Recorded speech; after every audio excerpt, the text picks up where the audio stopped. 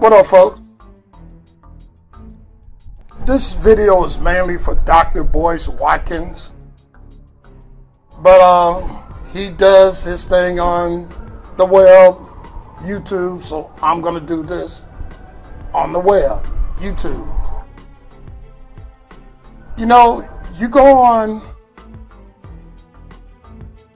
these tours around the country, you're on the web, I've seen you on the news before, where you're talking about what black folks need to do and what they're guilty of, and you know, a lot of things I do agree with you.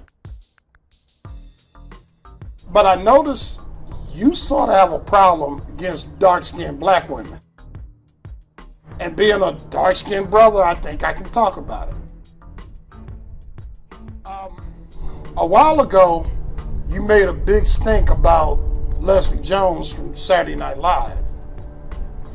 And it had to do with her role in Ghostbusters, the new Ghostbusters movie. Now, I admit, I didn't see the movie. I haven't even watched the original in years, and I have the DVD. But you made a big stink about her career, and everybody else was professionals, and she wasn't, which was no different than the original movie. And I know you know that. And I don't know, I forgot the guy's name, Ernie Hudson or something like that played in the original movie. He was just a regular blue-collar guy that needed a job. And that's what Leslie played, something similar to that. Okay. Move up a couple of years. You complain about the situation. Well, you say there's racism on SNL, and I'm not going to disagree. It probably is. But then you got on Leslie Jones and you made some remarks that, to me, were kind of uncool. If a white person would have said it, you would have been screaming that they were racist. But you said it, and you thought you was saying something cute. And I know you're guilty of Hattie McDaniel syndrome. You know, we can take a certain amount of pride when a black person wins certain achievements. But let her be, especially a female, she's dark and fat. Well, maybe she shouldn't even exist.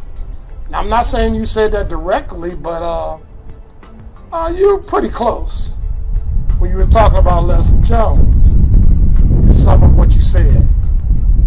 So I'm kind of like, are you guilty of the coonery that you complain about? You talk about coonery a lot. In my opinion, that was coonery on your part.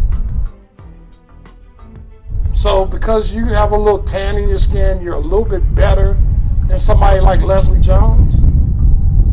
See, that type of intra-racism, to me, is pretty similar to the racism that you complain about all the time from white folks.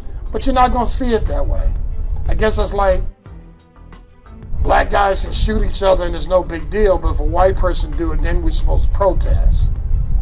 Wrong is wrong. Murder is murder. So I'm kind of ashamed of you, Dr. Watkins. Because to me, that shows a little bit of hypocrisy on your part. And I mean, you have some good points in your videos. You say lots of things that make sense. But that's your chink in the armor.